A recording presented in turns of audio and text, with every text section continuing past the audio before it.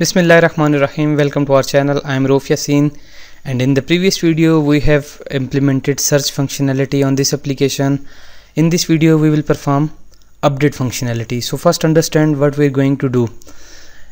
When I double click on this data grid view, another role form should be populated and these values should be populated with these values, and I will do update operation in this roles information form. I'll not create a separate form for roles.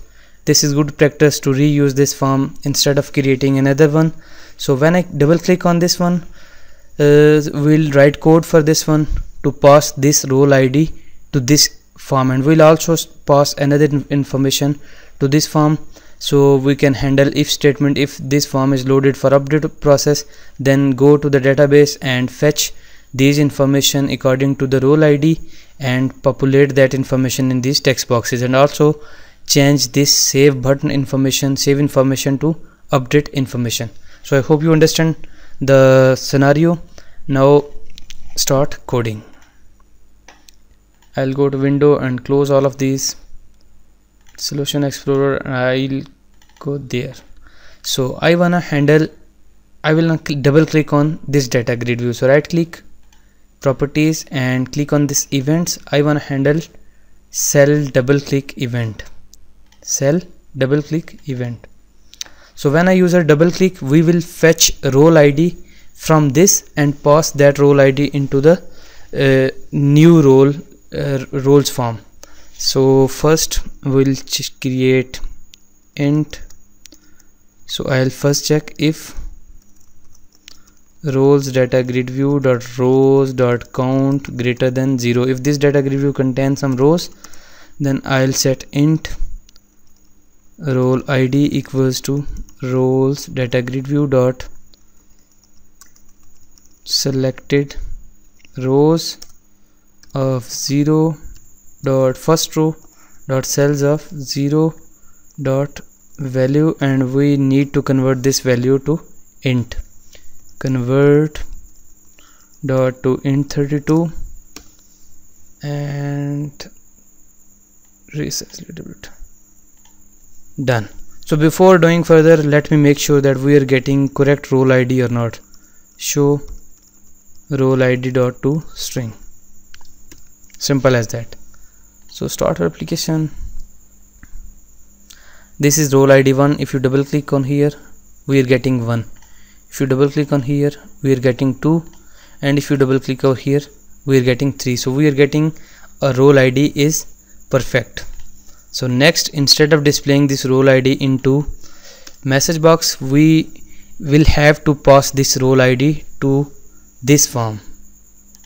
So how to pass values between form? I'll right click and I'll create two properties over here.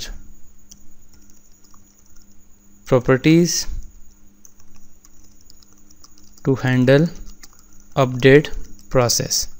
So first property, I'll create prop, type prop and press tab, double tap, prop int role ID.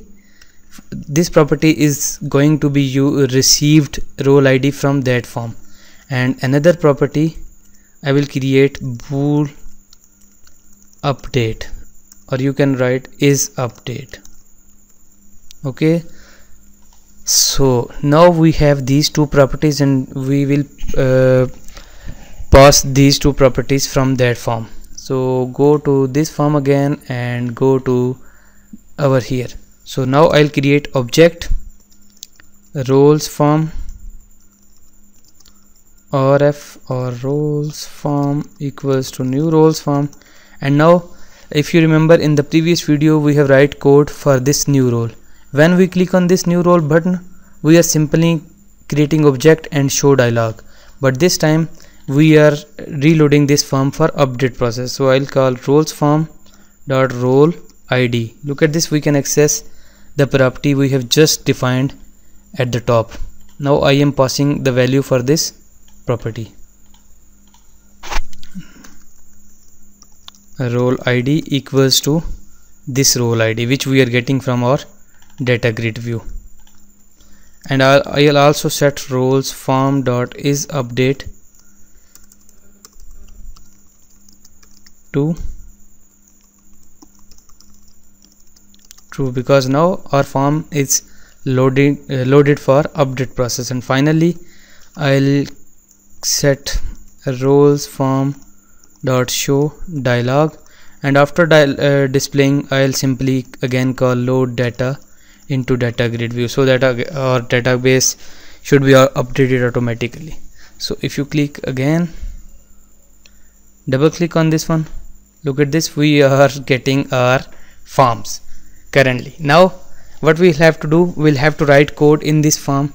So when this form is loaded, first check if this form is loaded for update process, then go ahead and select values according to this role ID we're passing. Select values from database and populate into these controls, and also change the text information or written on this button. Okay, so roles form, so this is our form which is currently loaded. Double click on this one and this will generate load event. So over here I'll check if this dot is update. I am missing the update spelling, so let me right click on this one, rename, and is update. Click apply, so that it will be automatically reflected to all where we're using this variable is update equals to true. And then you can also write simple if this dot is update, this thing and this thing is completely same. Okay, so if this form is loaded for update, let me make sure that by displaying a message that we are good to go or something is wrong. Form is loaded for update process, and if I write else statement over here to make sure that we are working or not, form is loaded for insert process. Start your application again and click on this button over here. Look at this, form is loaded for insert process. Done. And if you double click on this, form is loaded for update process. Done, we are good to go. Remove, we don't need this part as well. And if this form is loaded for update process, we will go to data, because we are passing a role ID as well, and we'll go to database and select all of records and display that record into this form. Okay, so I'll create using SQL connection is equals to new SQL connection, and I'll specify store connection string over here, which will be app connection dot get connection string. And after this I'll specify using SQL command cmd equals to new SQL command, and over here I'll specify store procedure and then connection object.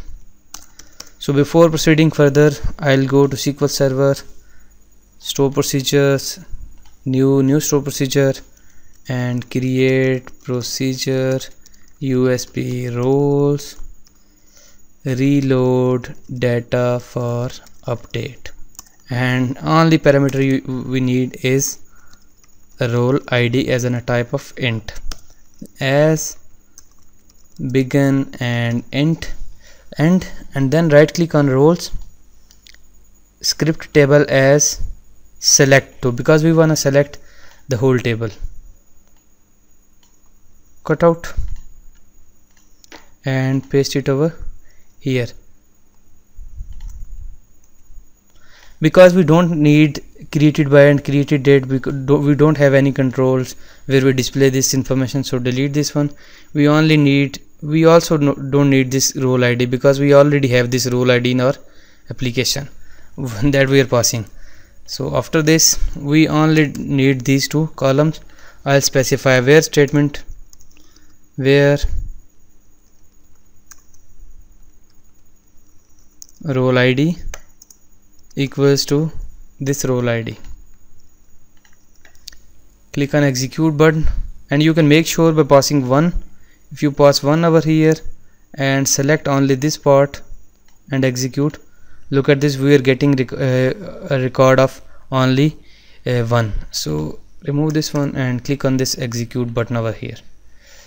We have already created this row procedure. Copy this one and go to Visual Studio, paste it over here. After this, I'll specify cmd.command type equals to command type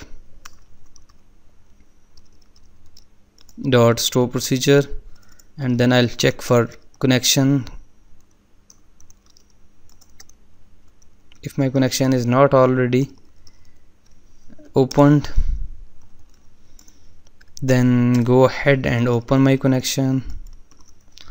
And after this, I'll specify my parameters. You can specify parameters over here as well. cmd.parameters add with value, and over here I'll specify my parameter as role ID, and we will pass this value as this property, because we are getting this property from here. Okay, so I'll pass this dot role ID. We even don't need this keyword. You can remove this one. This will understand I'm setting property. So after passing this property, I'll create an data table role equals to new data table, and then I'll create SQL data reader str equals to cmd.execute reader, and after reading, let me change to dt role. I'll load this reader into my data table, dt role.load, and I'll specify str. So now my data is in this data table, and we as we know, we are reloading this information for one user, so we only have one row in this data table. So I'll create data row object, data row equals to dt role.rows of what 0. Okay, so now we have this whole row. If you select this one, now we have this whole row into this row object, and now I can I can assign value from this row to my controls. Okay, so I'll write title text box dot text equals to row of what, I'll specify column name. We're getting role title and description. Role title dot to string, because it's a string, then description dot text equals to row of what, description dot to string. I think we are good to go. Start application again, and if I click on this one, we are getting our information form empty, and if I click on this one, power user, look at this role title is power user and not full almost access to the application. So our form is populated with required information. The next thing we will change is to change the text of this button over here.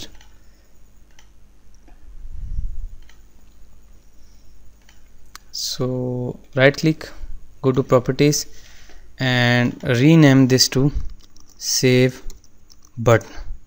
Okay, so that we can easily access this one into our code.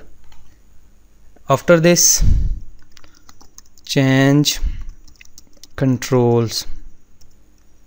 Save button dot text is equals to, instead of save role information, we'll call update role information.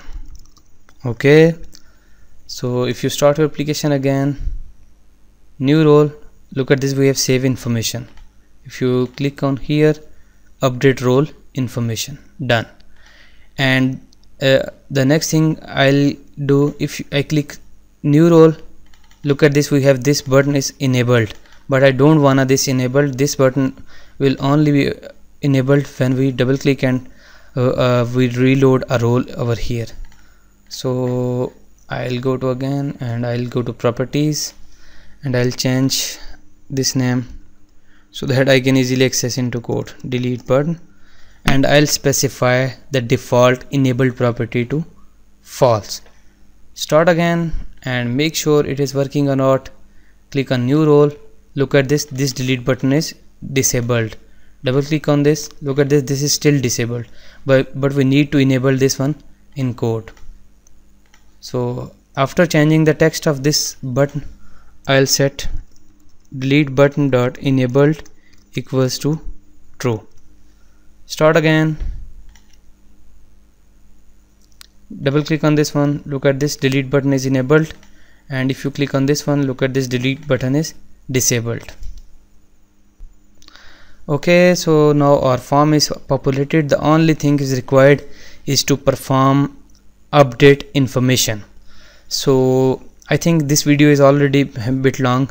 I'll do update operation in the next video. Thank you so much for watching. We'll meet again in the next video. Take care of yourself. Allah Hafiz. Assalamu alaikum.